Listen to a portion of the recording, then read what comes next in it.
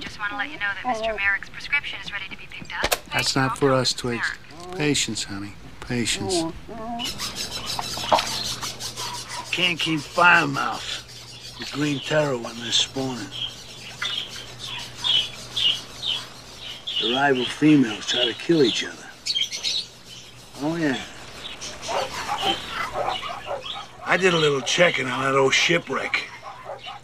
Interesting. Seems you guys are gonna have quite a battle to get rid of it, huh? Yeah. So did you get any phone calls? Sure. I had a great morning. I reread all of Animal Farm. Did you ever read Animal Farm, Mr. Merrick? Yeah, sure. George Orwell. Mr. Orwell's simple tale of animals rising up against their human oppressors. Boy, would I sing to see that really happen. Take your ship, for instance. Do you know what your guys are gonna do with it? They're gonna tow it a mile out of U.S. waters and sink the sucker. The fact that it's full of toxic waste doesn't seem to bother anybody, except, of course, the fish. But fish don't buy condos, so who gives a shit?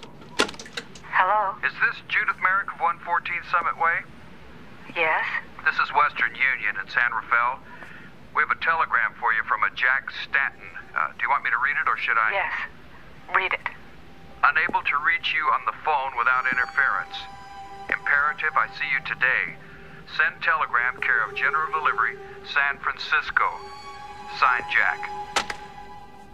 Dan!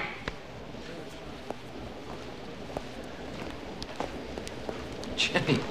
I have to talk to you. There's something I have to find out. What? Is Stanton in town? Yeah, he's been trying to reach Judith.